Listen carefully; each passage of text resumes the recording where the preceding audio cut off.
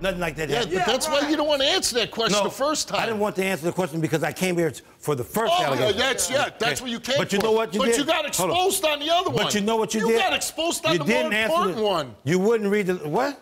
You got exposed on the more important one. It was a grown-up. Okay. You know, and you passed for that. Yeah. But a child that, what did it say I did can't to defend yourself? What did it say I did to her? I don't know. I don't know. No, I didn't touch her. You touched her sexually inappropriately.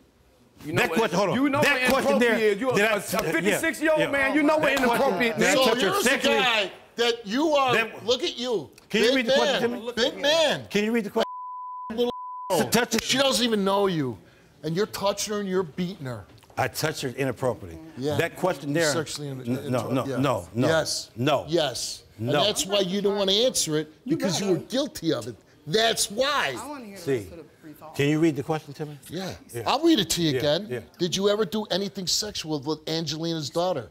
You said no, and you failed. Okay. And I'm still saying no. You're and I didn't do it. You're a liar.